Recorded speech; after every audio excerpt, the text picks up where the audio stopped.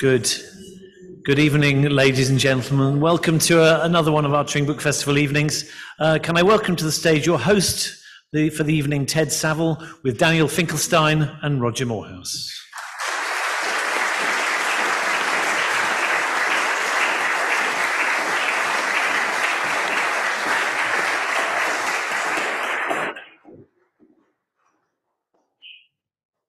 Good evening, everyone. Thank you so much for coming on this rather dank evening. On my far right is Lord Finkelstein, or Daniel Finkelstein, who's written this excellent memoir and book we're going to talk about tonight, but also, of course, he's been an advisor to William Hague and to John Major, and has worked very closely with David Cameron as well. He's got a podcast out for the Times on how to win an election, which some of you might have noticed. He's also, of course, a major contributor to the Times on a range of issues, particularly one written today on the conflict in Gaza. In the middle here is, I think he's Tring's best-known historian, I think, Roger Moorhouse. Alumni, of course, of the great school down the road, Bergen-Belsen School, where he learnt his trade. But more importantly, he's a writer of many books on Nazi history and other aspects of historical study of the 20th century. His recent book is on a slightly obscure topic on the Holocaust, which has really brought the group to life. He's also written books on Berlin, books on opposition to the Nazis, and of course his famous book, perhaps I think I can say it's your most famous book, on the Devil's Alliance on the Nazi-Soviet Pact, was published, I think, about 4 years ago. So welcome to both our speakers this evening.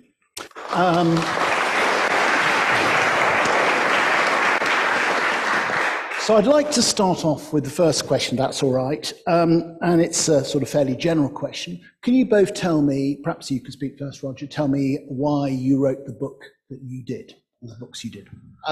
This one kind of arrived with me back in, must have been about 2018. So I remember I had the proofs of the previous book, which was First to Fight, on my desk when this email arrived and said that this story about the Ładoś group, my forgers of the book, was sort of bubbling under. It was being talked about in the Polish press a bit. It was being talked about in the Swiss press, where they'd actually worked. And my friend that sent me the email kind of said, well, what do you think about this? You know, this sounds like a book. And I read through what was available. And I thought, this is actually really good.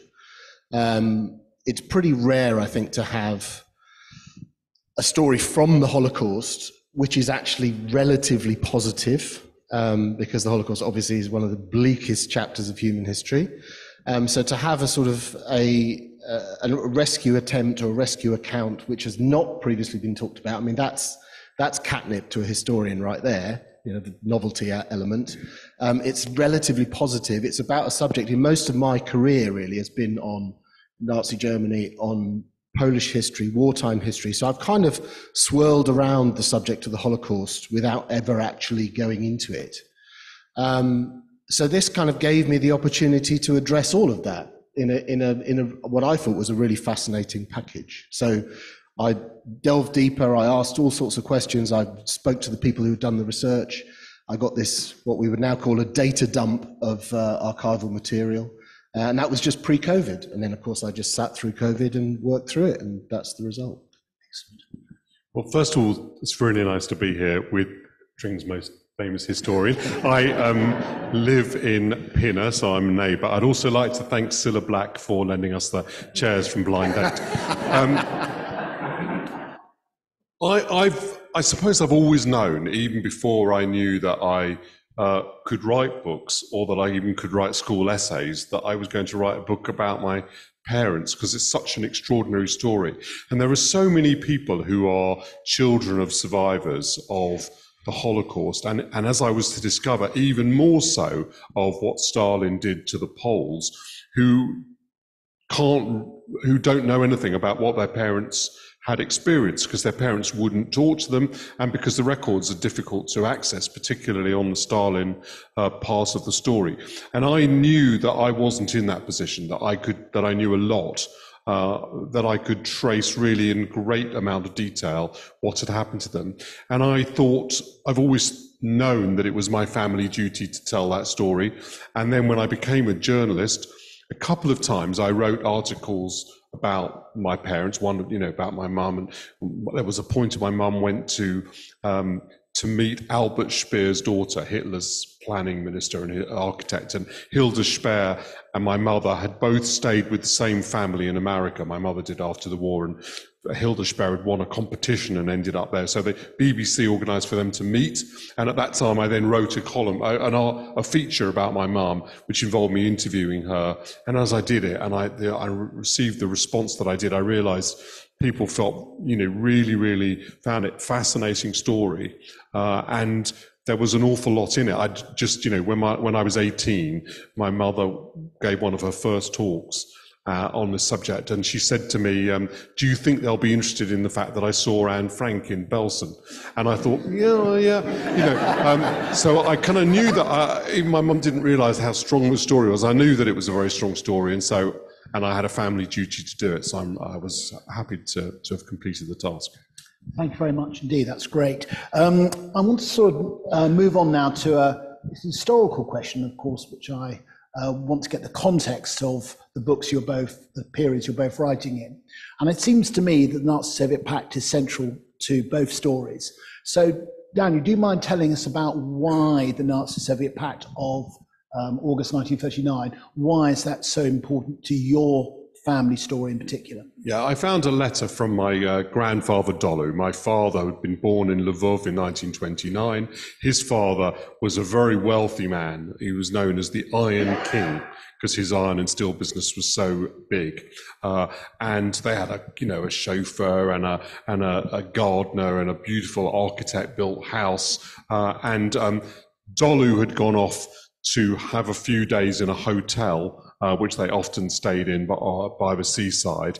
And this letter was written from this hotel. And I noticed on the date that it was written on the day that the Molotov-Ribbentrop Pact was signed. And I realized it was a sort of hinge in their lives, that after this non-aggression pact, so-called, was really, as I'd learned from Roger's brilliant Devil's Alliance book, it was really a pact to divide Poland, and it was an aggression pact, not a non-aggression pact. And the bit of Poland that my father was in, which we now know as Lviv, only became Ukraine, Soviet Ukraine, after the Soviets moved in. And they arrested my grandfather, and they sent hundreds of thousands of Poles, including my father and my grandmother, to work in state collective farms. So it was obviously the crucial historical event in their lives, because it had enabled Stalin to move into that part of Poland. But I also appreciated, and in fact I consulted Roger on this to make sure that my historical understanding was correct, that it had given Hitler the freedom to invade Holland as well, which is where my mother lived. My mother was the daughter of one of the leaders of the anti-Nazi movement and leaders of German Jews in the 1920s and 30s. He'd created an archive that was sufficiently threatening to the Nazis that when they rose to power, Goering had called my grandfather in person and said, "You have to destroy this archive." He'd gone to Holland. And then he had taken the library to England, but the family had stayed in Holland, and therefore they were trapped in Holland. So the Molotov-Ribbentrop Pact is the most important event in our story. I'll jump in as well, if I may. Of course. It's a fascinating event anyway. As you said, you've both very kindly said, I have written about it. Devil's Alliance, available all good bookshops. But it's really crucial to I think our understanding of the entire war, and it's kind of missing from the Western narrative, and it's something that needs rectifying, I think, because I think we tend to view World War II as a battle against one enemy, which was Nazi Germany, and certainly in the opening 2 years of the war, up until Hitler's invasion of the Soviet Union, it's actually battle against two enemies, which is the Germans and the Soviets. So the Soviets were effectively our enemies for the first 2 years of the war, which we forget, right? Because of that great propaganda effort that turned Stalin from this dreadful ogre into cuddly Uncle Joe that sat on the sofa with Churchill and smoked cigars.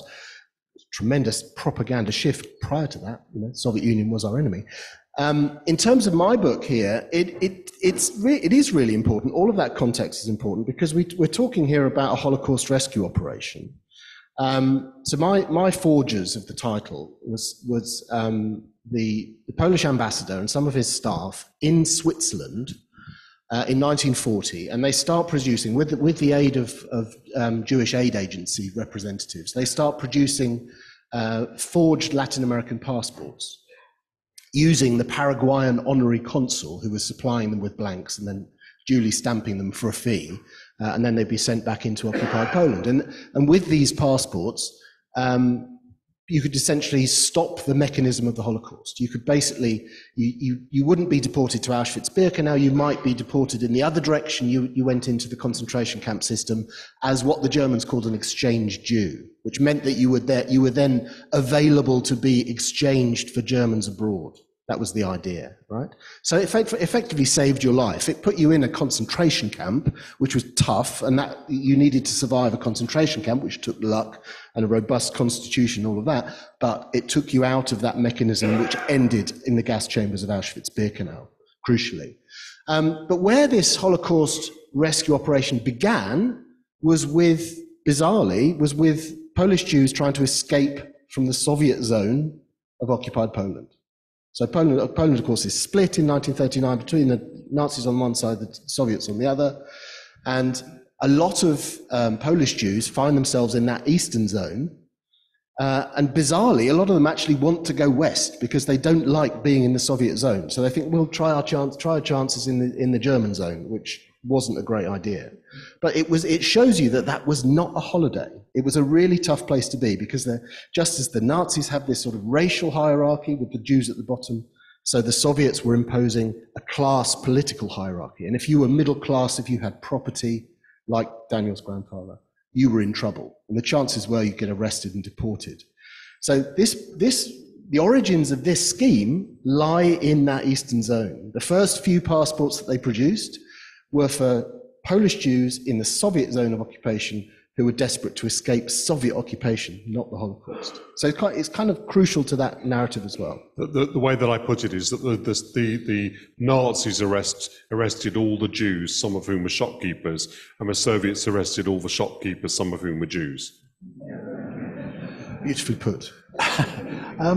So, Daniel, if I could ask you about this next, because there is a fascinating connection between the two books. I think you've both been alluding to, that Roger's book is about the Vados group and what they did to save many Jews from death. And of course, you have a story connected to that, relating to your mother's side of the family. Perhaps you could tell us about that. I'll tell you where one of these passports is. It's to the right-hand side of my desk. And the reason it's there is because my mother's on one of them. So this was a connection we made early on in your research and fairly early on in mine. My mother was an exchange Jew. So my grandfather has escaped being trapped in Holland. He ends up working for the intelligence services in both Britain and the United States. He's got what turned into one of the largest archives in the world of material about fascism, and the British government has ended in a war with the fascists without knowing very much about them. And just to give you a small idea of the sort of thing I'm talking about, after the war, when it was discovered that Joseph Mengele, the doctor of death who was on the rampway at Auschwitz, that he was probably in Argentina, the only way they could be sure it was because my grandfather had the only picture of him. And so he had collected all this information. He was involved in all sorts of things, like, for example, when Hess lands in Britain, people think that Hess is a moderate. In fact, Alfred's able to show that he was really an extremist, which means that he's not a moderate, he's a crackpot. It's very different. And so he was involved in all of those things. But he is not with my grandmother and the girls, and he is able to work on trying to find them some papers. And he fails in a number of these endeavors. He's in the United States. Can he prove they're American citizens? He can't. They try a Cuban visa. It's a scam. They pay a lot of money. Nothing happens. They get a Palestine certificate. which says they were eligible to go to Palestine, but that was really a sort of confection of the Jewish community, and it did ultimately end up with a couple of hundred people leaving Belsen, but as it happens, my family was not among them. But they also managed to get hold, for reasons the book explains, of they have a sort of odd family collection. Alfred has Swiss connections because he spends some of the 1930s suing the publishers of the Protocols of the Elders of Zion in Bern, and in Bern is the centre of where the forgery ring that Roger brilliantly illuminates belongs. So it turns out our books fit together like a glove, and I hope that they're both storybooks, but also history books. And I think we both, actually, interestingly enough, got quite a similar approach, that we both want to tell a compelling human story, but we want people to understand the structure of the oppression, not just the individuals it happened to. Thank you. So, Roger, if I could ask you an additional question about the Rados Group in terms of why, up to this point, it's been largely neglected, and in addition to that, why do you think you sort of talked about why you want to write about it. Why do you think it's an important addition to our Holocaust story? I think I'll answer the second one first. And I think, obviously there's a tremendous human story there, which, as Daniel's very generously described, I do try and bring out as far as possible. And that's not just in the forgers themselves and what their motivations and how that scheme worked, which is, I think, in itself quite fascinating, because it sort of ties into a sort of particular Nazi or German neurosis, which is about bureaucracy, right? Papers, please, that sort of mentality that we all know from hello. You might think that the production of a passport. If your name is Solomon Feldstein, and you're an Orthodox Jew in the Warsaw Ghetto, and you only speak Yiddish, and you go up to the guard who's about to deport you, and you brandish a Paraguayan passport. Actually, worse than that, it's a facsimile of a Paraguayan passport, and you say, "You can't do this to me, I'm a Paraguayan citizen." What do you think he's going to say, right? Because they knew that this was fake, the Germans. This is why I found it so interesting, because it ties into this whole sort of German mania for bureaucracy. And the key thing here is that the Germans, in preparing the Holocaust, they made the victims of the Holocaust into non-people. So they robbed them of all their sort of identity, all of their anyone that would possibly speak for them. So you were robbed of your citizenship, you were robbed of any sort of official papers, any official identities. All of your official papers were supposed to be left behind or otherwise invalidated. So they created, as I describe it, an extra legal space where legal norms don't apply. And once you've done that, you can do whatever you like with the individual, which is what they did, right? So all that my passport does for Solomon Feldstein is that it reimposes the possibility that somebody somewhere is watching and somebody somewhere cares.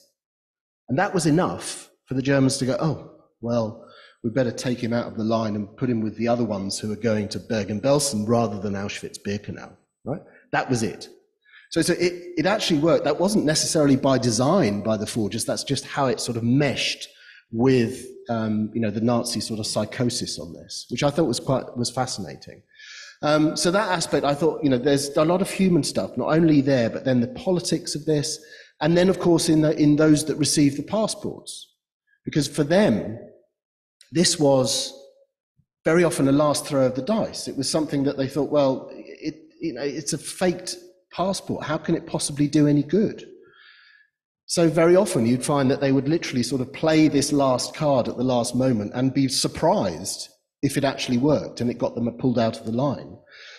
So there's the whole sort of the mentality of the passport recipients themselves, who are not sure that this is a sort of silver bullet. It's not necessarily going to work, but in extremis you give it a try. So there's all of that sort of human drama there as well. And then, of course, they are in, if you're lucky, you end up in Bergen-Belsen or one of the other camps. Vittel was another camp that was used. You then have to survive through that period, possibly 2 years in Bergen-Belsen, which is a tough ask. Bergen-Belsen was an absolutely dreadful place. There's no systematized, industrialized killing in Bergen-Belsen, not like Auschwitz-Birkenau, but it still has a massive death toll. It still has, rife waves of disease, epidemics of disease through the late 1944, early 45. It's a horrific place to be. So you still had to survive Bergen-Belsen. So there's a tremendous amount of sort of human material in there, if you like. It's very interesting that you mention this LO, because there are moments in the book where you see the German method. My mother was always puzzled when she was in Westerbork concentration camp before they went to Belsen. She ended up getting very ill, and they actually cure her of that illness in order to send her to Belsen, or potentially even to Auschwitz or Sobibor, to the gas chambers. It was this kind of methodological thing. The most obvious moment of which comes my mother's. There's a chapter in my book called Betty from Nottingham. Betty from Nottingham was a friend of my was my mother's home help, and later in our life she was a family friend. And when I discovered her story, because she'd left her testimony with my grandfather, it was absolutely astonishing. But there's a moment in it where she tries to escape from the Gestapo by climbing out of a window, but gets caught on the roof and dragged back through the window, at which point the Gestapo officer said, "You thought you could escape, but this does not happen with the Gestapo." Right? I mean, it's exactly like hello. And I know that she used those words because Betty wrote them down at the time. And there are lots of moments. But interestingly, that one of the contrasts is the Soviets weren't like that. So one of their characteristics was to be completely uncaring. The Germans would systematically deprive you of food, but the Soviets might do it by accident, or just because they were totally uninterested. And one of the points in the story, my great-grandmother is able to walk off from the train that she's supposed to be deported to Siberia in, and they can't be bothered, really. They didn't care the fact that she was nearly 80 and diabetic when they arrested her, and they didn't care that she walked off either. So there's quite a difference in temperament. So, sorry, I was going to come back to your question about why it's been forgotten as well. I think generally, and I would hope Daniel will agree, when the Holocaust starts being written about, which really isn't until the 1960s properly, and of course there's now sort of a good 60 years of historiography and memoir and so on. But when it started being written about, it kind of came from, the material that was produced came from two different directions. One was sort of top down, which was official accounts and using official documents. And the other one is bottom up, which is using memoir material and diaries and so on, such as they are. So there were two very different approaches.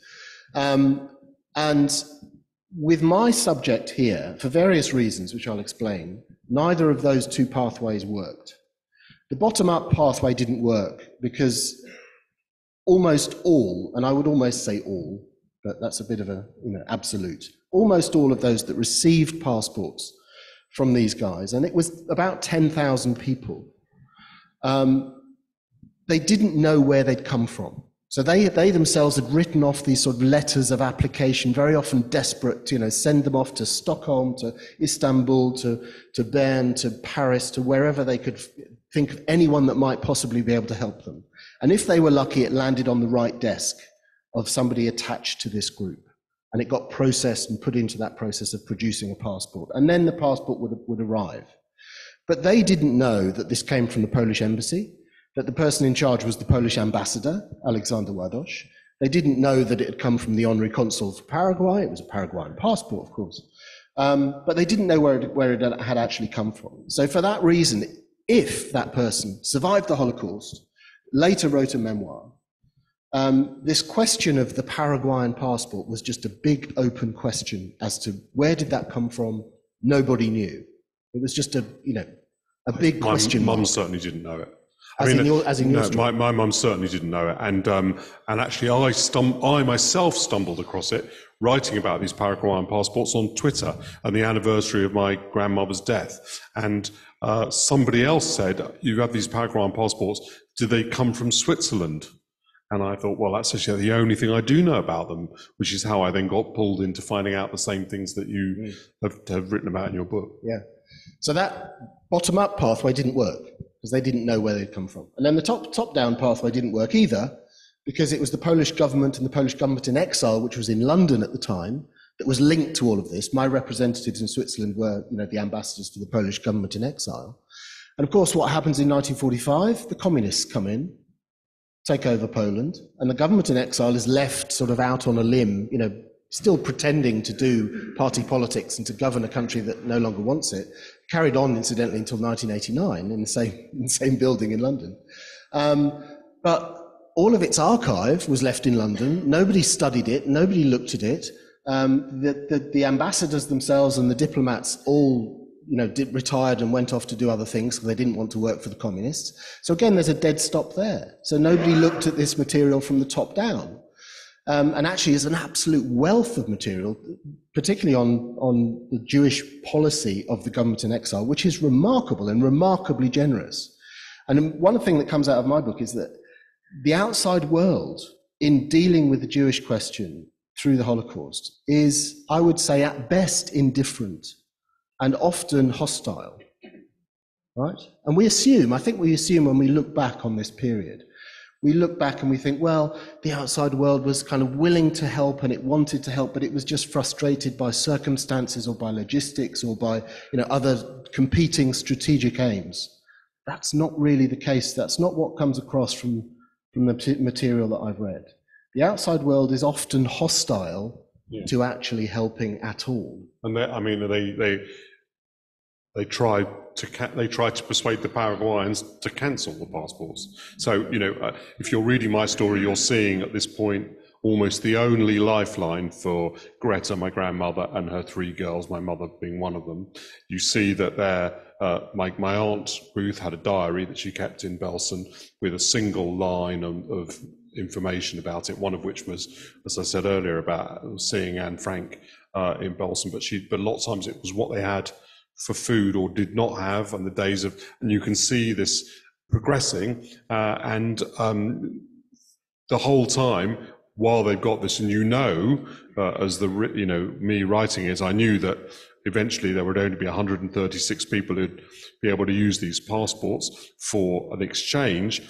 And through that entire time, the Allies were trying the American State Department in particular, was trying to persuade the Paraguayans to cancel the passports. And indeed, so much that they put it off that you mentioned Vittel, and obviously the people who are in Vittel, those people don't survive, partly for a reason that I understood, which was that it just went on and on so long, the Germans sort of lost faith in it and began to take them, but partly they took the Poles first, as you explain in your book, which I didn't understand until I read it, because the Poles had seen too much, and the Dutch they thought would be better exchange products.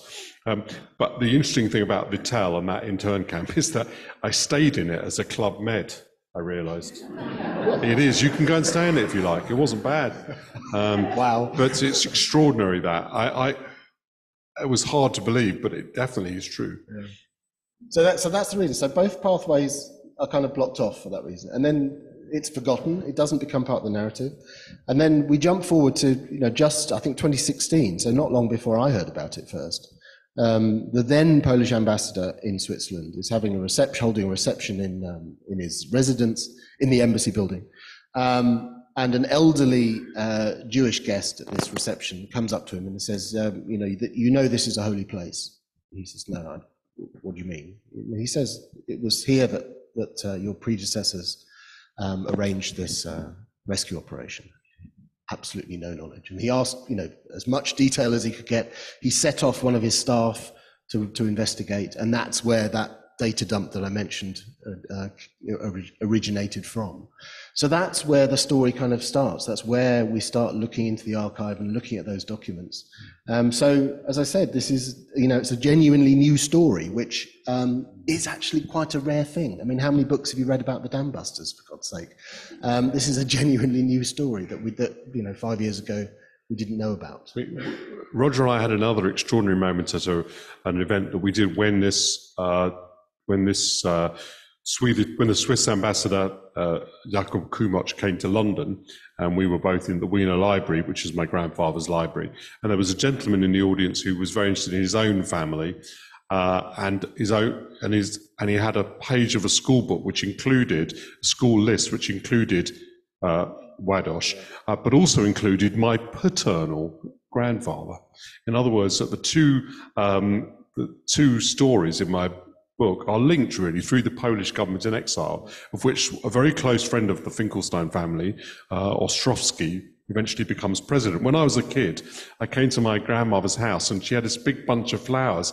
It was her birthday. And I said, "Oh, Granny, who sent you all these roses?" And she said, "The president of Poland."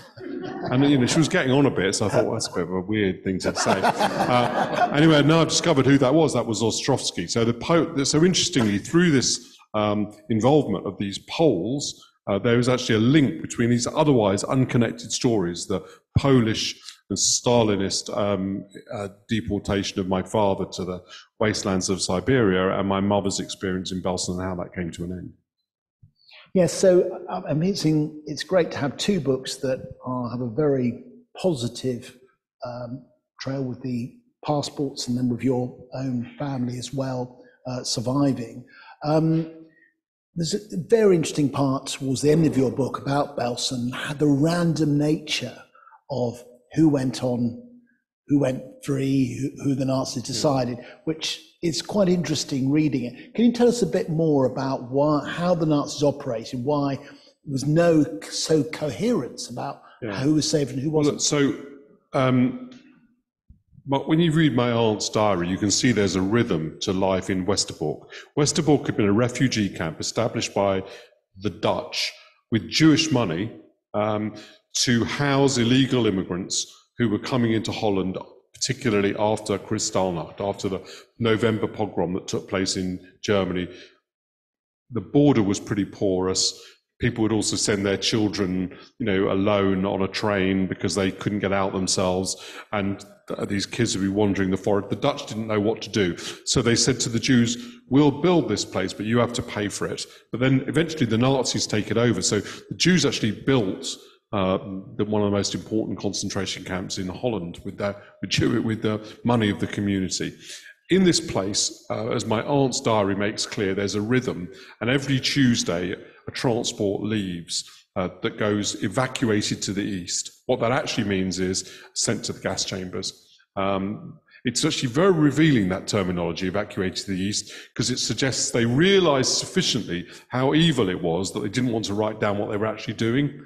So they used a euphemism to disguise what they were doing from historians, but obviously it didn't work. But that it's interesting that they even bothered to do that. So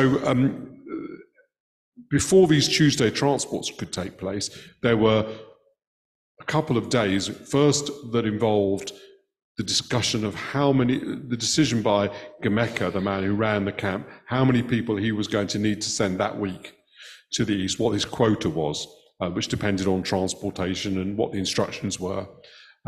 Then he had to decide what that week's exemption was. This was quite random. So, for example, some weeks he was decided that all pregnant people and older people should be exempt. And then other weeks, those were the people exactly the sort of people he thought should go. But they did have a sort of consistency with an exemption if you had potential exchange value. And ultimately, in the short, and the other thing that might save you is if you were related to somebody who had some war experience. There were various things that might give you some exemption that might last a little bit. And my family had two major bits. One was that it had a Palestine certificate, but several times that was all cancelled, that was not an exemption anymore. And then later on, they end up having this Paraguayan certificate, and ultimately, it's somebody who works one down from Eichmann, comes to the camp, and they're taken to Belsen. By this point, my great aunt, Trudy, my grandmother's sister, her close sister, they lived virtually in each other's pockets, but her and Uncle Jan and Fritz, who's my mother's first cousin, they're all sent to Sobibor, which you may not know of, because in Auschwitz they divided people between slave laborers and those they killed immediately. But in Sobibor, the lifespan of a Jew was 3 hours, and there were no slave laborers. So people don't really know about Sobibor, precisely because it was even more lethal than Auschwitz, and therefore nobody survives to tell of it. Anyway, they avoid this fate because of their exemptions. They are sent to Belsen. And in Belsen, then, the randomness is really twofold. One is, do you survive the disease and lack of food? As it progresses through, Himmler had set this camp up. He imagined it was going to be used for exchanges. The exchanges don't happen because the Allies don't really want to swap people. So it goes on, and eventually more and more people come from other camps that are closed down. There are these death marches that come towards the center of Germany where Belsen is, and so the camp gets fuller and fuller. That's when Anne Frank arrives at the end of 1944. That's when my aunt and my mum see Anne and Margot, and then they die of disease. And just as it's getting worse and worse and worse, they're called because pretty much at random, they have been selected for this exchange. At first, 300 people are taken from the camp. Only 136 of them actually get all the way to Switzerland, because on the way, the Nazis decide they've got too many people, and somebody comes through the train and throws off people. Essentially, they thought that probably they were going to die. I think my research suggests they would have gone to internship, to an intern camp. But my aunt says to this guard, "I can't get off. My mother's too ill," but she was by this point. And he just shrugged and went, "Okay, stay then." And that's how they survived. Now, there's one of the things that comes across and came across to me very strongly in writing the book was this element, which I think you're sort of referring to, of caprice. You know, that it wasn't enough to be physically robust and to be lucky and all of that. Your life could turn on a moment, on a glance, or or on the arrival of paperwork, for example. There was one family of 4 that I talked about who were in Westerbork, and their paperwork was delayed. No, the paperwork came through, sorry, and the two of the children were ill, and we talked about earlier on how they had to be healthy enough to be deported, right? So 2 of the children were ill, so they were kept aside, and the parents were sent straight to Auschwitz to be gassed, and the 2 children, because they'd been ill, were then delayed, which meant that they got the paperwork that was coming in the post, and they went to Bergen-Belsen and survived. So it all turned on, moments like that. Just, you think, life can be an astonishing thing sometimes. One thing that I wanted to mention here is that for all that caprice and for all that sort of horror of the Holocaust, there are one of the things that's crucial to understanding how the Germans did what they did was that they were very good at cultivating hope. That might sound a strange phrase to use, but this is why they use all of these euphemisms like we just mentioned, deportation to the east. That they sent, the official narrative was that those that were deported from places like Westerbork were going to a work camp in the east, right? That was always the narrative. And this, of course, is how they controlled large numbers of people and got them to do what they wanted to do without using brute force and large numbers of guards and so on. They did it by cultivating hope, that the thing that was waiting for them at the end of the railway tracks was marginally better than where they were at the moment. That was the narrative that they gave.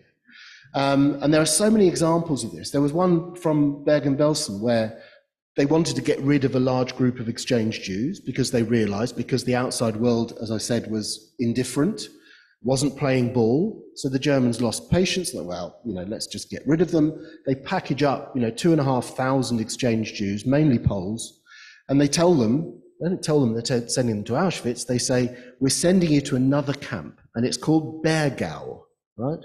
And it's up near Dresden, and it's just been built. It's very nice. The food's much better than here. The barrack blocks are much better than these. So, and there are Jews who are actually applying and asking, can I be on the transport to go to Bergen, right? Bergen doesn't exist. It's all a ruse to make them compliant so that they get on the train and they don't revolt and they don't try and run away. It's cultivation of hope, which is kind of like the most cynical, the cruelest thing you can possibly imagine in those circumstances. The Russians were less bothered with that. I mean, that's the interesting thing. So my mother always used to say that she was on a train that went from Amsterdam to Westerbork, and it was horrendous. It was so hot that day, and they had a lot of clothes on. It was lots of people stifled in this, even in 3 hours. But my father was actually on a train for 3 weeks that went to Siberia. I mean, but they do lie. They say that they're going to meet my grandfather. They know very quickly that that's not the case. So the Soviets were quite a lot more sloppy with lots of these things, and you know, it was obvious to people that they were being sent, in fact, somewhere hopeless, and it was all much more chaotic, but still pretty lethal. I've got one more question I could ask to both of you, please, before we open up questions to the audience. There's a memorable part towards the end of your book, Daniel, which says this: public interest in Stalin's crimes didn't come. It's never come. Nobody invited Dad to tell his story in schools. And of course, by implication, of course, people asked your mother to tell her story, and there are lots of accounts in your book about that. So can you tell me why you think that was the case, that your dad's story is largely ignored? I mean, look, it wasn't as though Dad's story is not compelling. I think that when people read it, this extraordinary thing of being on this state collective farm there in this, my grandmother ends up having to, because they're kicked out of the cowshed because the cow needs the cowshed back. So they create a house made of dung bricks, and they live in it through winter with almost no food, and it's below freezing inside. And my grandmother is going to collect the water from the lake and then coming back and teaching my father the Iliad and the Odyssey and the poems of Schiller and things like that. So it's just an extraordinary story. It was very compelling, but people were not interested in it. I think there are really 2 or 3 reasons. Roger, but I'd be interested in Roger's perspective. One is just because the Soviets won the war. So one of the first documents I pulled out of the first folder of family papers was an extraordinary document. It was the indictment of the Nuremberg conspirators. Alfred, my grandfather, had helped with the Nuremberg trials because all of his documentation was vital for that, and he had his own copy at home of the indictment of the Nuremberg conspirators. When I read it, mainly for his part of the story, I realized that all of the crimes that the Nazis were prosecuted for, the Soviets had also committed exactly those crimes. Not in the same instances, but exactly the same crimes: the conspiracy, the crimes against humanity, the crimes against peace. So the crimes of war, they'd done all of those things. But they end up being the prosecuting authority at Nuremberg. So although it's commonly said, you know, we want to make sure that Nuremberg isn't victor's justice, there was a lot of element of Nuremberg that absolutely was victor's justice. So the first reason is simply because the Soviets won the war and are seen as our allies. Secondly, I think is because the Nazis employed these extraordinary novel methods, or this kind of factories of death. When Dolu, my grandfather, my father's father, is sentenced as an antisocial element for having strengthened the might of capitalist Poland to 8 years in the Gulag, he's going to die, right? He can't survive for 8 years. He's 50, and he's going to be put to work pulling logs to the river, having walked 2 hours there and back through snow and not being fed at all. So that's exactly what they're doing. They're killing him, but it's not the same as what happens to Trudy with this, and Fritz and Jan with this factory of death. And I think there's something incredibly compelling and awful about that draws the attention and makes me look at it. And the third thing is a bit more, a bit vaguer, but there is a general feeling that that communism was a good-hearted experiment that just went a bit wrong. Oops, we killed 20 million people. And I strongly don't believe that. I think both of the communism and fascism were attempts to destroy bourgeois liberal democracy without any idea what a humane alternative to bourgeois liberal democracy might be. And whilst fascism was revealed as being evil through the Holocaust, people haven't glommed on to the fact that the failures, that the nature of Stalinism wasn't accidental, and therefore it doesn't, and it's often regarded as quite crude to point out the obvious similarities between my parents' story, which they never doubted. I would say this, my mother always had this statement, it's not a competition, when she was asked who was worst, Hitler or Stalin, and that is very important. It's not necessary to equate them, but that the stories were similar in nature, undoubted.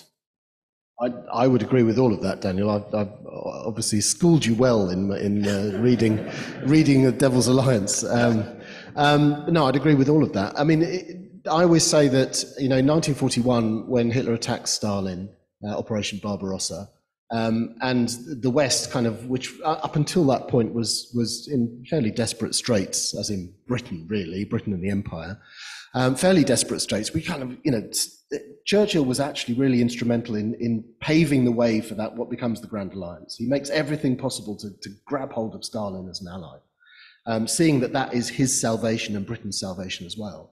So, and Churchill, of course, was the great anti-communist of the age, absolutely, bar none.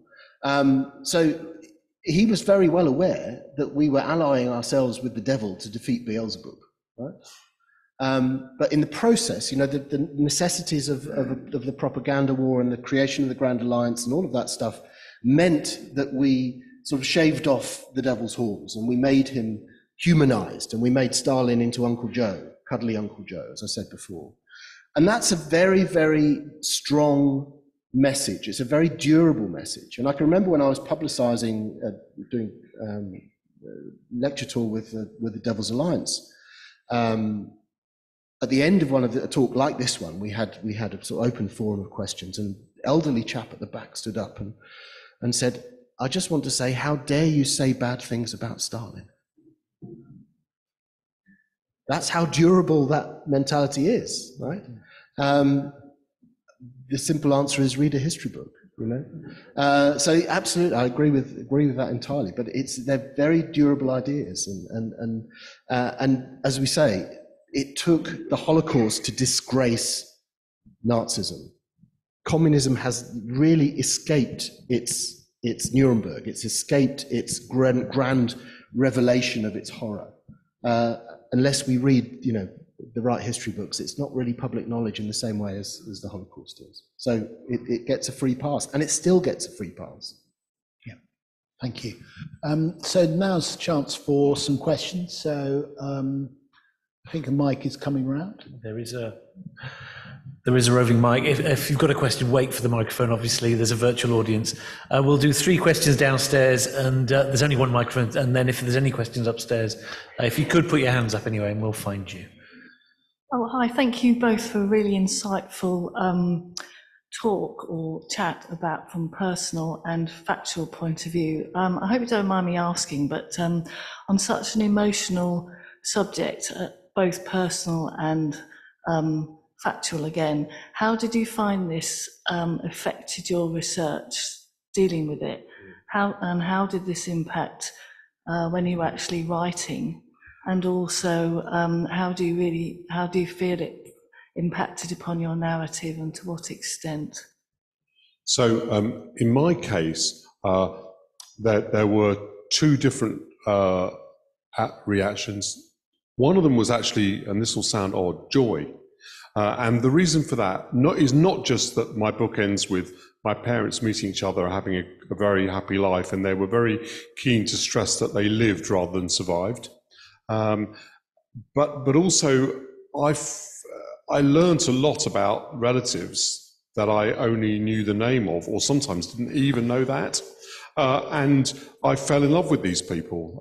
I read their correspondence. I was lucky enough. We had lots of correspondence, eyewitness statements. I had a lot of information. So, and I was able to learn about these people. And my grandfather, Dolu, who'd always been quite a sketchy figure to me, became somebody whose character I knew. I read a lot of newspaper articles. I read what other people said about him.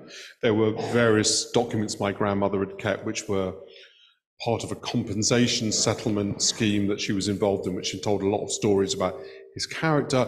So I found that wonderful. But obviously there were moments, in particular, researching and writing about Sobibor that were quite difficult. And there were moments when I read the audio book I had to read more than once.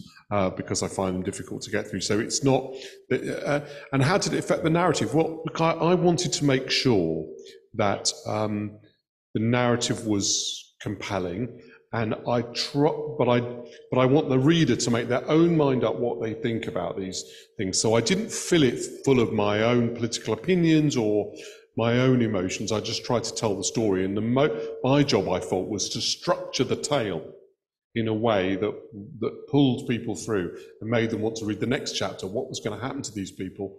Where did it go? And not feel as though they kind of knew all that at the beginning. That was very important. And then I felt I was doing my job if I did that. And I felt that was satisfying because I felt I was doing honor to their memory. Yeah, I mean, as a historian, you are supposed to be, 100% objective and hover over the battlefield, as it were, like some sort of weird Valkyrie, with the bird's eye view. The reality is much harder to achieve, that sort of objectivity, and particularly, as you've rightly identified in your question, when you're dealing with really emotive material, then it doesn't get much more emotive than Holocaust testimony. So, I mean, I have, it's the wrong word, but I have the sort of benefit, as I said before, of having worked around this area for sort of 20 odd years. So in a way you get sort of hardened to it, to be honest. And you don't allow it to affect you. You allow yourself to sort of take a step back and be that objective, bird's eye view character. But even then, there were some moments of when I was writing this book where you read a passage and you just have to sort of take a breath and go and make a cup of tea or whatever it is, because it's so harrowing, emotional, revolting. Even some of them, and some of the material that I was reading was truly awful. At the same time, I think a lot of when I write, and I think both books are remarkably similar actually in approach. Like Daniel said, I mean, I do the same thing, is that I love a set piece. I love a sort of a human story. I love using that as a sort of dramatic set piece to drag the reader in. And then once you've done that and you've got the reader engaged, I'm kind of betraying all my secrets here. But once you've dragged the reader in, then you can do some sort of, serious history, if you like. You don't start with something dry and boring. You start with a human story. And you can drag them in and then explain what was going on in more detail. So there was no shortage of that material, which was fantastic. So in one respect, for me as a writer, was brilliant, because there's no shortage of that human material. But at the same time, some of it was, even hardened as I am, was tough to stomach.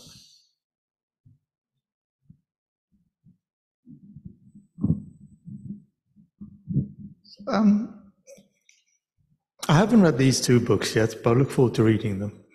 A question for Roger, and then another one for you, Daniel, if you don't mind, some sort of two-parter. Roger, I live in Switzerland now, although I was born down the road in Berkshire. How did the Swiss react to all of these activities happening in Bern, knowing the way I know the Swiss today?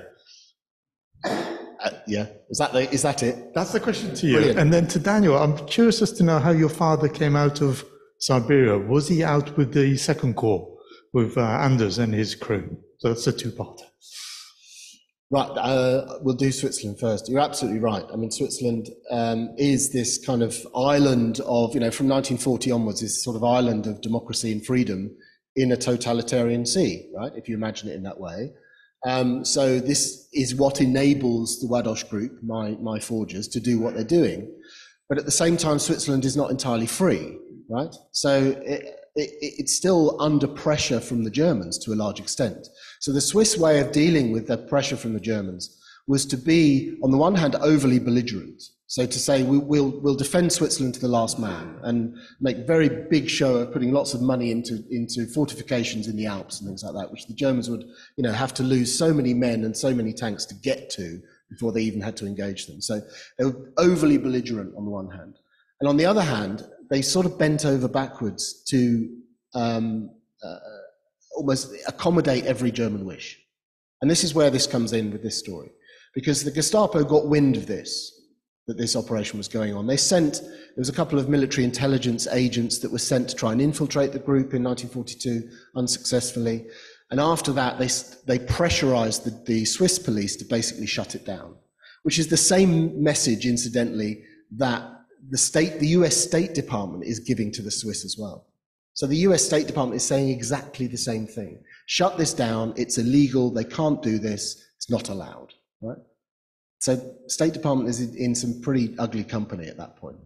The Swiss do that, so they first go after each of the forgers to try and haul them before a court. That doesn't work. They then go for the honorary consuls, which they succeed in having their authority as honorary consuls withdrawn. So by the end of 1943, they've effectively shut it down. What's fascinating here is that you have two diametrically opposed views of how things should be.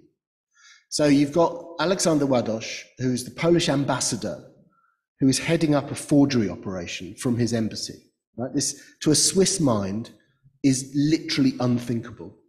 Right? The sanctity of official documents, the sanctity of the position of an ambassador, all of that. To the Swiss mind, this is like, what planet are these people on? But for the Poles, and Ładoś himself had gone through, he'd lived in the Austrian partition of Poland prior to the First World War.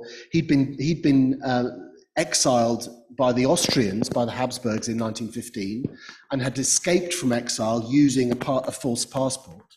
So even in his own history, in his own life, he'd had this experience of benefiting from false paperwork. So he knew that. And also he'd lived through occupation, right? He'd lived in Poland that was then occupied by the Austrians, where he lived, and the Russians and the Germans. So he knew how sometimes you have to make decisions that you'd not ordinarily not make, right? You had to do the right thing even if it kind of looked wrong. And that's a very sort of Polish attitude. They call it konspiracja. It's kind of living two lives at the same time. And he'd lived that. And for Poles of his generation, that was their lived experience. It wasn't just sort of folk memory from the 19th century. They'd lived it, right? So for him, then later in life becomes an ambassador, fine, right? But he still brings with himself that attitude that sometimes you have to break the rules, and that's okay too, which to a Swiss mind, as I'm sure you'd testify, is completely off the scale. So when the Hollywood film is made, I'm sure they'll make much of this, but there's this wonderful juxtaposition of these two absolutely opposing viewpoints. And Ładoś actually goes in, he's called in to see the foreign minister, basically hauled over the coals. What are you doing? Why are you allowing this to happen? And they're expecting him to sort of back down and say, I'm very sorry, I'll discipline my staff for what they're doing. And he says, no, we're doing the right thing. I'm fronting this up, and I'm defending my staff for doing it. This is a humanitarian operation. We're trying to save as many lives as possible. And to the Swiss mind, this just doesn't make any sense. And the response from the Swiss is, I don't care what you're doing, just don't do it on Swiss soil. That sort of sums it up. So there's that juxtaposition I thought was delicious. I mean, let me answer your questions. Among my father's papers in a suitcase that was left was a plastic bag full of letters, and these were letters that were sent by the family that lived in Lviv, or was Lviv, it had become, sent to my father and my grandmother to Siberia, to the state collective farm. And it was actually how they lived, because it often was accompanied by food parcels.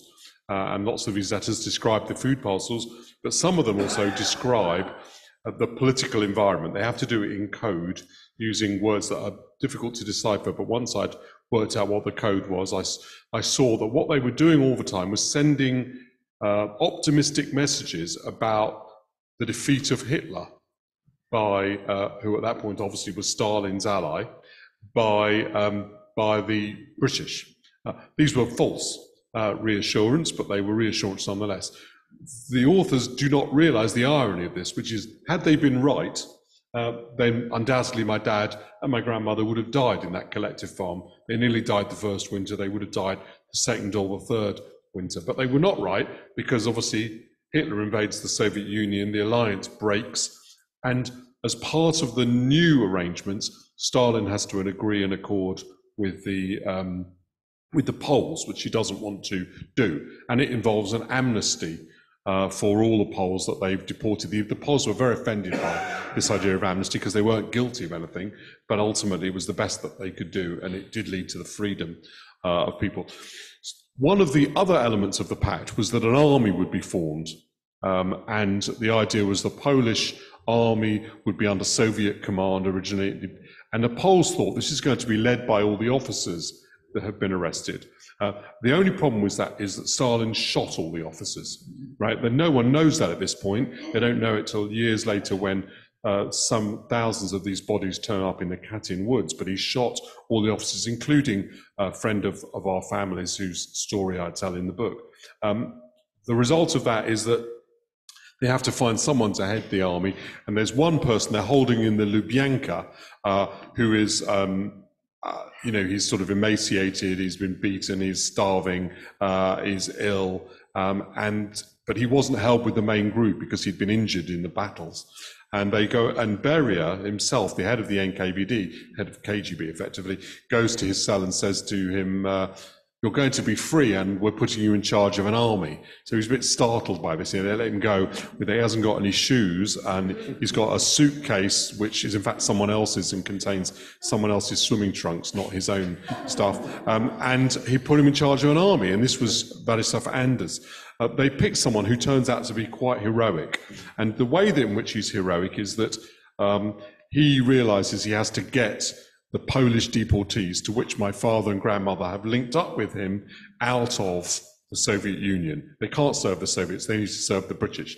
Not only do the Soviets not want that, they want to keep them there, maybe even some of them to go back to the collective farms.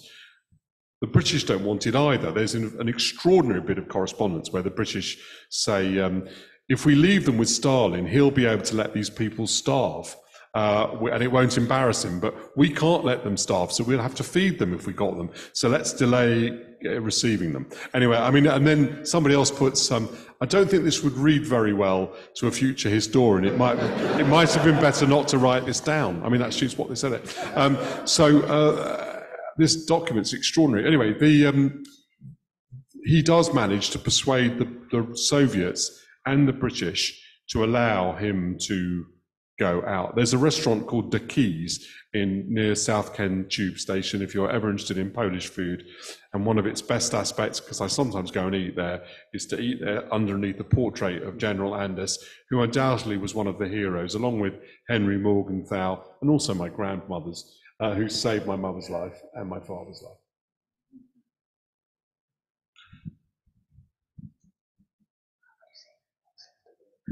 Hello, my question's for you, Roger Moorhouse. Could you just clarify this issuing of passports? Because I've also read that passports were issued by various other neutral countries during the Second World War to assist Jewish people in trouble, particularly from Sweden, also from Portugal, and also Nicholas Winton from this country issued documentation to help people leave Europe. How does your narrative differ from that? Because that's what I'm aware of already. I was slightly confused about this business of forging passports. And if they're going to forge a passport, why a Paraguayan one? Why not forge a Swiss passport or something? If you're going to go to the trouble of forging a passport, why not pick a passport that's more credible than a South American one? Yeah, good question. There are a few people doing similar things. So there was the British passport officer in Vienna before the war, just before the war, called Major Kendrick, was issuing visas to anyone that wanted one, for example. There's a chap called Kyu Sugihara in 1940 in Kaunas, was issuing Japanese visas to anyone that wanted one. So there are various cases of people doing similar things. I think the peculiarity with this is the scale, that they issued passports for 10,000 individuals. And also I think crucially how it sort of, as I said before, played into that Nazi mania for bureaucracy, in that sense that it worked very effectively for that reason. Not that they knew it would at the beginning, but that's how it tended to work. You've got this recategorization of the recipients as exchange Jews. Why they chose Paraguay was because they realized pretty early on that the vast majority of their recipients, about 70% of the people who received their passports, were Polish Jews. And for almost all of those individuals, they had no paperwork at all. So they would have had perhaps paperwork from the old Polish Second Republic. That was declared defunct after the defeat in 1939. So the vast majority of them had no paperwork at all. So they needed something foreign. So you couldn't just produce, a Polish passport, which they could do legally. But that would be no good for the German authorities because they'd also declared that, Poland didn't exist anymore. So you have a passport for a place that doesn't exist. So they used Paraguay because they knew this honorary consul, whose name was Rudolf Hügli. He was a local Swiss barrister and former diplomat himself. And he'd been active already in 1938 in issuing Paraguayan passports illegally to Austrian Jews trying to escape into Switzerland. So they knew that he was, biddable, bribable, effectively. And he wasn't just doing it, it wasn't just venality that motivated him, it's also quite principled. He was very Christian, very profound Christian faith. So he wanted to do the right thing in dealing with people in extreme circumstances. He also made a lot of money out of it, let's be honest. But so he was a Swiss in Switzerland. Paraguay didn't have official representation. So his mentality and his venality meant that he was quite biddable. So as long as they could keep paying, he would keep producing Paraguayan passports for them. They were real, the one you look at, they're real documents. So the reason they can't do a Swiss one is because that would involve actually forging them. Yeah. Whereas what they were doing was, the forgery was the lie, right in the middle of the document that my very un-Paraguayan mum was Paraguayan. Yeah. So yes, it was real. I've got time for one more question, I'm afraid, possibly for Daniel. Take your pick there, Dre. No pressure. Good evening, this is to both of you. Is it true that in 37-38, Molotov and Stalin had been seeking a pact with Britain and France, but had been rejected several times by Chamberlain and the Conservatives because of anti-communism? Or would that have delayed or maybe even stopped the war before it even began? Thank you.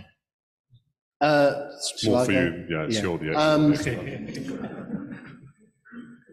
the difficulty with that was that the Soviets, if you look at Russia's attitude today, the Kremlin's methods kind of don't change. So anything from that period, reaching out, potential approach for a treaty or some sort of settlement, was almost always a means to an end. From the Soviet side. And the Western powers knew that very well. Even Chamberlain, who has such a bad reputation as the great Archer Pisa of Munich and so on, but he was quite clear in being anti-Soviet. And the British and the French were motivated to a large extent by a very realistic view of what the Soviet Union was, which was essentially a rogue state, right? So they weren't actually minded to have any sort of agreement with the Soviets either. And this is the problem that you have in 1939, when there are these approaches made, and the British and the French send emissaries to Stalin to try and arrange some sort of pact, some sort of defensive pact to encircle Nazi Germany so that it can't attack Poland. And the first thing the Soviets say is, well, of course, if we're going to be attacking or defending against the Germans, we have to have access across Polish soil, right? And the Poles say, hang on, that's not happening again, because we had that for 123 years. We just defeated the Bolsheviks in 1920 at the Battle of Warsaw. So there's no way that the Red Army is coming across Polish soil to confront the Germans, right? So that was kind of a sticking point. If you view it from the Polish perspective, you understand why. as much as anything, the Western powers were realistic about the Soviet intentions. So those emissaries sent to Moscow in 1939 are sent with the instruction to go very slowly, because they want to basically talk out the campaigning season. They still had a campaigning season in those days, where you wouldn't really be making war in November.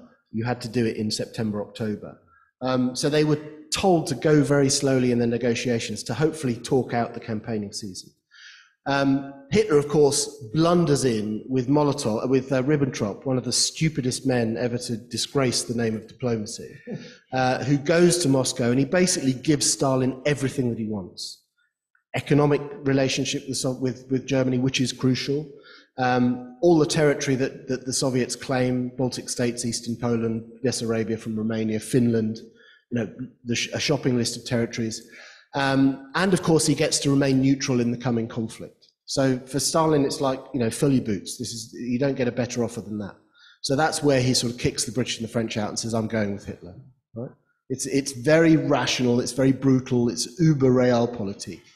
But the British, I'll come back to that, the British and the French are very realistic about what the Soviet Union is. So they don't want an alliance with Stalin either, because they know what that means. And it means that they are getting into bed with the devil. So if that's where you're coming from, the question, that's the answer. So I've really only got two things to add to that as a masterly account by the person who sort of knows most about this probably in the whole country.